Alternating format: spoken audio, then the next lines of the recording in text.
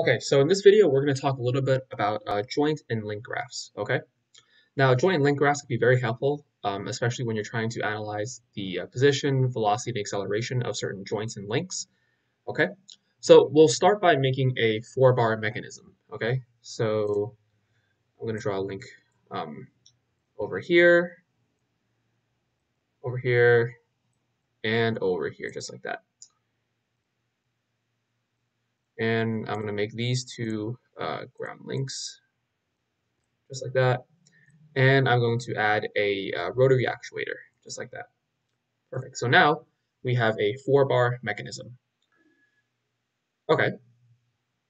So in order to get access to the link and joint graphs, we're going to click on the panels over here. We're going to click panels, and first let's go to joint graph. Okay. So I'm going to click the joint graph. I'm going to move the graph over here. Um, Actually, no, I'm going to multi-select this and move it over here. There we go. So you guys can see better. Okay, so I'm going to click on a link. I'm going to click on a joint.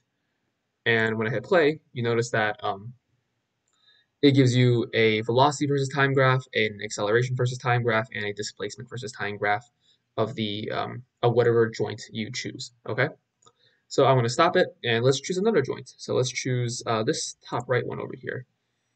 And you notice that the graphs change because I clicked on a different joint.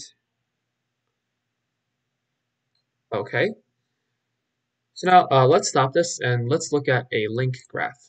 Okay, so I'm going to go to a link graph, select the link,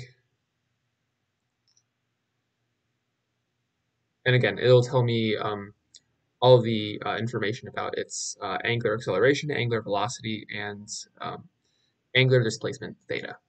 Okay, and I notice when I click on these three dots over here, it actually gives me all of its data as a function of time. And I can actually either download it or export it as an XLSX file, which you can open in Excel, which can be very helpful for certain types of projects. And of course, you can do this with joint graphs too. Okay, so that'll be it for this video. In the next video, we'll be talking more about controlled actuation and controlling the speed of linear and rotary actuators.